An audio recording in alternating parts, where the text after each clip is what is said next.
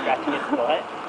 Yeah. Cute stuff, but when does an itch become more than just something to be scratched? Oh, about the time you scratch a hole in your brain.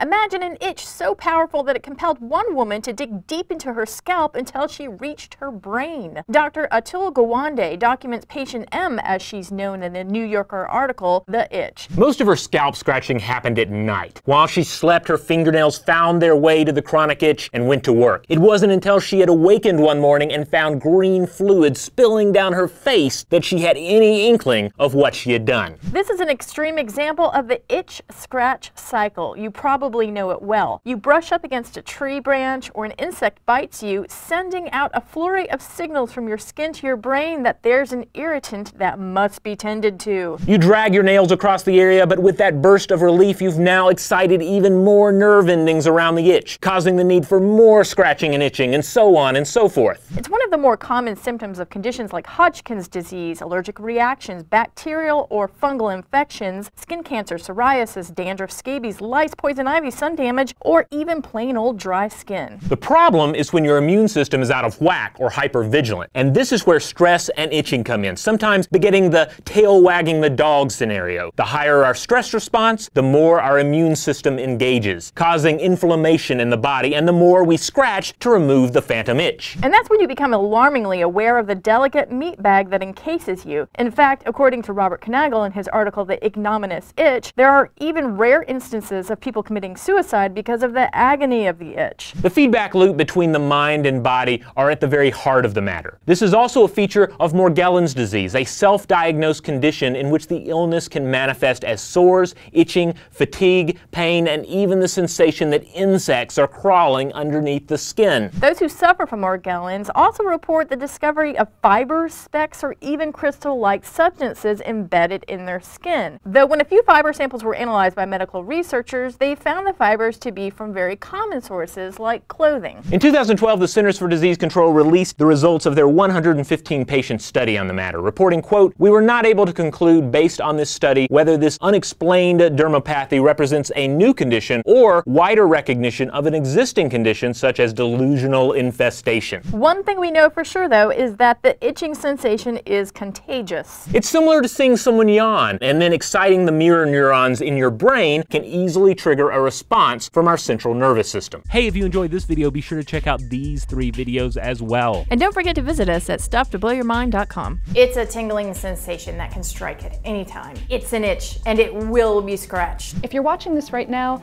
chances are pretty high that you have skin. It's a human being's largest organ, and if you stretched out the skin of an average adult, it would cover 22 square feet. Those guilt-manifested stains may not be going anywhere, but your skin definitely is. On the extreme end of the spectrum, excessive scrubbing can actually wear away your skin, the same as if you took a sheet of sandpaper to it.